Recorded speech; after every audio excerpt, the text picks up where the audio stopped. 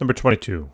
In the August 1992 space shuttle flight, only 250 meters of the conducting tether considered in example 23.2 could be let out.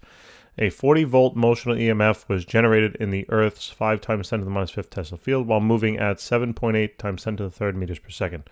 What is the angle between the shuttle's velocity and the Earth's magnetic field, assuming the conductor is okay. So what we're going to do here is we're going to use this formula. I'm going to make one adjustment to it, okay? And you can actually always use this formula if you want, instead of the formula over here on the right-hand side. That way, in case the angle changes, you're not kind of, you know, up Schitt's Creek. So, by the way, have you seen that show? Great show. All right, so this is going to be, I'm rewriting the formula, and what we're going to add here is we're going to add to multiply by sine of theta. Now, theta will represent, this will be the angle between the velocity and the external magnetic field, okay? So the question here is asking, and by the way, you can always remember this formula and remember the relationship between this angle and the two items that I just told you, okay? So since the problem is asking the angle between the shuttle's velocity and the Earth's field, I know I'm basically solving this formula now for theta, okay? And if they don't mention anything about angle, by the way, in the problem, just assume the angle is 90, and the sine of 90 is going to be then 1. So it works out to be then a maximum value, all right? In other words, it cancels. So you can always use this formula. Now, I'm going to plug in everything that I know. Okay, so in other words, the motional EMF that is induced, they told us, is 40 volts, right? So we're going to do 40.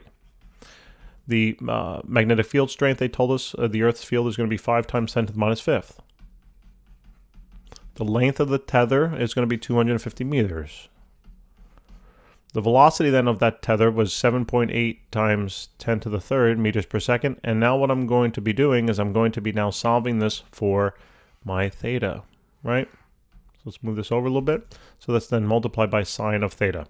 So multiply this, then divide it on out into the 40, and let's clean this up a little bit. So it's basically going to be 40 divided by then parenthesis 5 times 10 to the minus 5th times 250 times then 7.8 times 10 to the 3rd. And this works out to be now 0.410 is equal to sine of theta. You got to take the inverse sine now, both sides. All right, so when you do that, it basically cancels the sine on the, I'll leave the theta over here. It cancels the sine on the right-hand side. And now what you're going to do, take out your calculator. Please make sure you're in degree mode always, especially if you're taking like this with calculus, okay, or some other math class. You're going back and forth between radians and degrees, so you got to be careful. I mean, you can leave your answer in radians, that's fine, but you got to know that the answer's then in radians, not in degrees. So do inverse sine, second sine of point, I'm going to put in that exact answer, 0.41025, blah, blah, blah, blah, blah. And what do we get? We get about 24.2, right? So there's about 24.2 degrees, all right? And that is then the answer. So that is the angle now between the velocity and the magnetic field.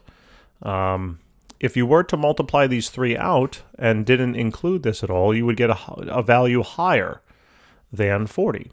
And the reason why it's 40, it's less than the maximum, is because there's some angle relative to the velocity in the external magnetic field. All right, guys. Thanks for tuning in. Appreciate it. That's all. And I will see you in the next video. All right. Have a great day.